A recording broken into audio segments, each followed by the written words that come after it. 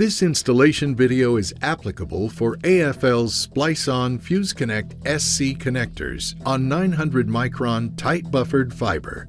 These step-by-step instructions demonstrate the termination of the connector using a Fujikura 90S Plus Fusion splicer. The SC FuseConnect connector includes the following materials: a boot unit, a protective sleeve, connector housing, a ferrule unit, and a dust cap. Always wear eye protection when handling optical fibers. Dispose of any cut or cleaved ends properly. Do not touch the cleaver wheel with bare hands. Begin by loading the ferrule unit into the right side of the Fusion splicer. Slide the connector boot and protective sleeve onto the fiber. Using the template on the front of the packaging, mark the fiber at 35 millimeters from the end of the fiber.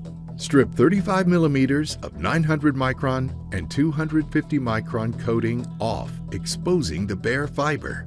Clean the fiber with a lint-free wipe and fiber preparation fluid. Place the fiber in the 900 micron FuseConnect fiber holder with the end of the 900 micron coating at the end of the fiber holder. Close the fiber holder clamp. Load the fiber holder into a precision cleaver and cleave the fiber. Carefully remove the fiber holder with the cleave fiber end from the precision cleaver. Load the fiber holder into the left side of the Fusion splicer and close the wind protector. Splice the fiber to the FuseConnect connector. Once the splicer has performed a tension test on the splice, open the fiber holder and ferrule unit holder clamps. Continue to keep tension on the splice while removing it from the Fusion splicer. Slide the protective sleeve over the splice so that it is flush with the ferrule unit. Position the sleeve in the center of the heater while continuing to maintain contact with the ferrule. Heat the protective sleeve. After allowing 1 minute for the sleeve to cool, remove the assembly from the heater. Hold the base of the ferrule unit and remove the transfer tubing.